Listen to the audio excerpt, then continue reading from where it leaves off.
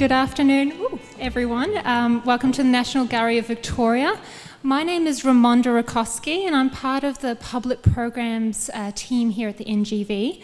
It's wonderful to see you all here for Unplugged Live, Portrait of an Artist. This is a brand new program series which aims to celebrate the permanent collection here at NGV Australia, and also to draw out some of the interesting narratives between music and art. Today's theme is Making It Overseas, Australian Artists. And I'd like to introduce Jay Laffer, the music curator and the host of the program. Thank you, Ray. And we did have NGV curator Elena Taylor lined up to speak with Jay today, but unfortunately she isn't able to make it. So I have the great pleasure of stepping in and discussing with Jay the work behind us to our right, which is a work by Max Martin. It's titled Portrait Group, and it was made in 1922. And I just wanted to mention first up what's interesting about Max Martin, and it's luckily for me, he's quite an obscure artist. He rose to fame very briefly in the 1920s, and then he faded into obscurity shortly after that. And then you can kind of call him a one-hit wonder, which is kind of a nice idea when you think of artists. 'Cause usually is that strange at the time? Like so many people we've talked about in these galleries around us, where you can't even say what year they were famous because they were lifelong dedicated artists. Yeah. And this guy, I'm intrigued by him because he came along, he made a great impression at in London with this particular work. Yeah. And then all of a sudden he just kind of left. I kind of, not that that's cool, but I kind of like that about him, where something happened where he thought, no, I've made my moment, and that'll do. Yeah, it's definitely an interesting idea for an artist, because we usually expect, coming to a gallery, the works on display, you expect it to be prominent artists who have been working all their lives and had, gained success, throughout that time. But we can pretty much sort of narrowly pinpoint Max Martin's fame to the 1920s with this work that was shown in the Royal Academy in London, and another work following that as well. We also know very little about Max Martin and his life, and there's also a few surviving paintings, and I believe that the State Library have 3 in their collection. And we have this one here, and as I mentioned, it was displayed at the Royal Academy in London, which I'll talk more about shortly. Yeah, because I was going to ask you, I did ask you about that before, where it was like, everyone we've talked about, a lot of the Australian painters, of course, I guess being a country in the Empire, there was so much talk of this London Royal Academy, and I asked Eleanor on the phone when I was finding about a Max here, and I was like, what is this Royal Academy? Yeah. Why did it mean so much? Was it the benchmark of just Australian artists or English artists or people in the world? What was it about this that was like people like aspired to be part of that? It was very much the place to go in terms of studying. So it's an art school, the first art school in Britain. And it still continues today. They also hold an open call annual summer exhibition. That's what I was going to ask you about, because you don't have to necessarily study at the Royal Academy. You can try your luck with a painting. Because it was open call, it was a great place to be discovered and also recognised as an artist. So it was a real it was recognised as regarded as the pinnacle of success, and it was a real honour for Max Martin to be selected for that exhibition. So I wanted to actually talk a little bit about his upbringing, because it was he had a tough upbringing. He was born in 1889. He was abandoned by his father, and he also grew up in poverty in Fitzroy in Melbourne. And he worked in factories in that area, and only had a little bit of art education in Collingwood. And interestingly as well, which the whole theatre aspect to his work, he performed in vaudeville troupe, which is theatrical entertainment, and which isn't a surprise because he seemed to be very interested in the whole scene painting in theatre. It's something he returned to a number of times, and it was something he picked up when he moved to Sydney in 1910. It seemed quite common with a few of the artists we've discussed was that people, obviously a lot of people didn't make a lot of money out of what they were doing. That's right. Like all of us, or painters now, or musicians or whatever. And so, but one of the main things that they seemed to be taken in to do was scene painting in the theatre. Yeah. Do you know much more about that? Was it a very common thing? It seems like something that there wouldn't be a huge amount of work, but yet a way really to make money. Work. And if you had the skills, it was certainly, obvious to sort of paint those sort of realistic scenes that sometimes a lot of the productions and plays were asking for. So the skills helped, and certainly, it was a way to make money. And eventually he made enough money to do what all these many artists did at the time, which was to travel to London. And London was the place to be at the time. And let me just look at... his intentions to travel to London was to study at the National Gallery in London, but he wasn't admitted, and he worked as a sign painter instead after that. I'm more in tune with what musicians are up to and their aspirations.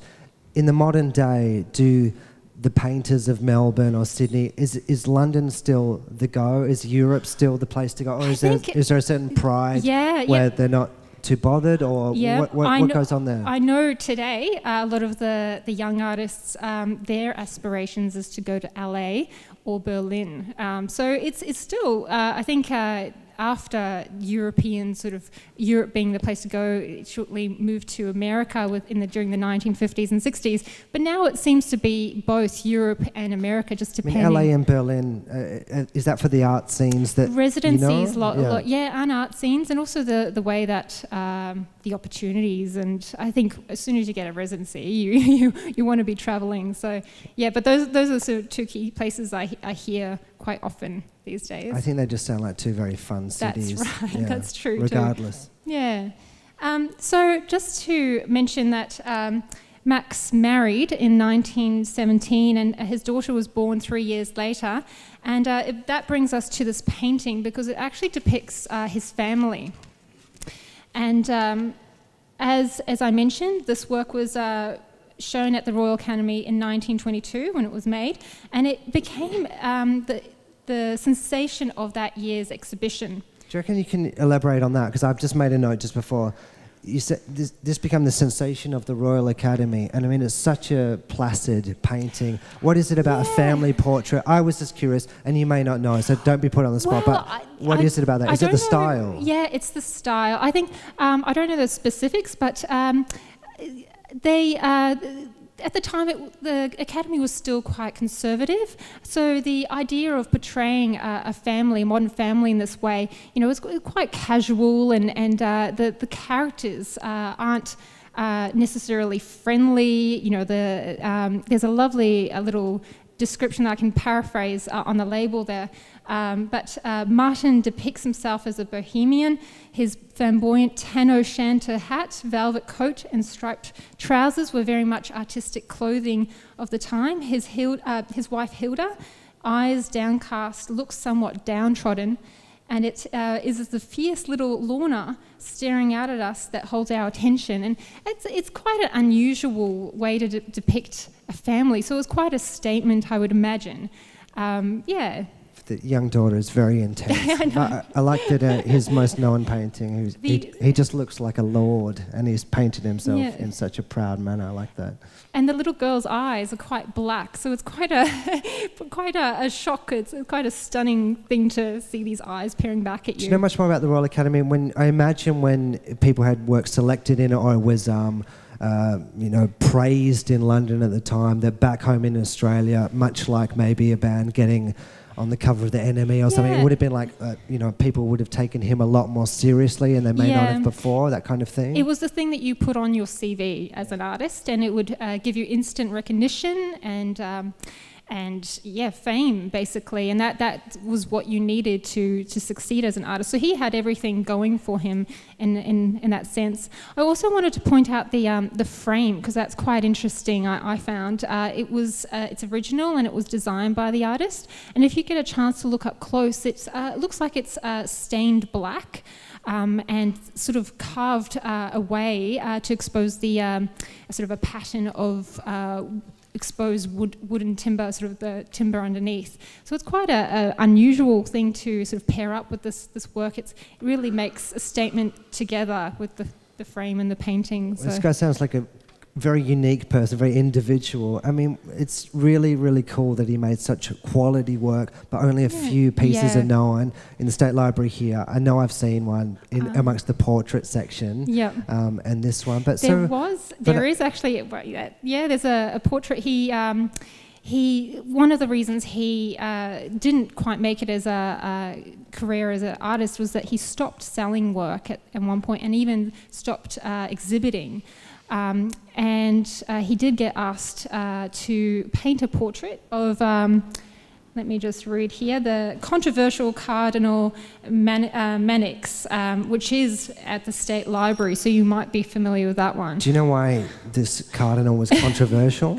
I'm not sure the backstory, but it's intriguing. Like I can imagine Martin sort of being able to capture a controversial figure. Without going into that, then it's also intriguing that an artist would stop selling their work or selling their best work to galleries or to, because I imagine that's the best way of getting known to the world. Do you know why? I have no idea why. And that's one of the things about him being an obscure artist, is that little information. So we can only guess, really. And it's something that, not all artists want the fame, or there could be other issues. This is around the time of the wars,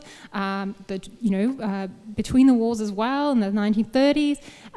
So it's, lots of factors at play. So, it's hard to guess his reasons for not pursuing that further as he could have. It is intriguing, though, because I imagine he was doing everything he could to break out of working in factories in Melbourne, the same stuff that people are still doing, and you have a brief moment in your artistic life where people are pushing you and trying to work with you to bring your name out there, and he's kind of gone, you know what, this is not for sale, this one. I like this one, I'm going to keep it for myself. And it was his major There's something works about that I really like a lot about the guy, but of course his career never went forward from there. But maybe that's just because, like you say, he wasn't a careerist. He was just all about, I have to paint, I have to do it this well, and I have to do that. So at least it's nice bringing people's attention to Max and the fact that he has some works around Melbourne, his hometown. That's right. And they are kind of, in their own way, small masterpieces, you know? Yeah. So he returned back to Melbourne in 1950, and he did end up working back in the factories and painting, sadly, in his spare time. And he passed away, I think, in 1965. That's a really happy story. Or happy, yes, happy, sad. It's a story. It's an interesting story. Well, I'm glad we chose Max today, because we've talked about some of the classic Australian painters so far this season, and then measured some of the music in the other room against it. So it's nice choosing someone, so many great musicians you probably never heard of in your life, or will never make it overseas at very least, or you might know someone locally who's just making classic songs, but of course, the planets don't align to make it happen. Yeah. So if you're done, then I'm happy to kind of say thank you. We're going to continue the discussion about Australian artists abroad in a musical sense with Glenn Richards from Augie March. He's in the other room. We're going to play a bunch of songs and discuss his creative life and his life overseas and that kind of thing. So thank you, Ray. We'll see you now.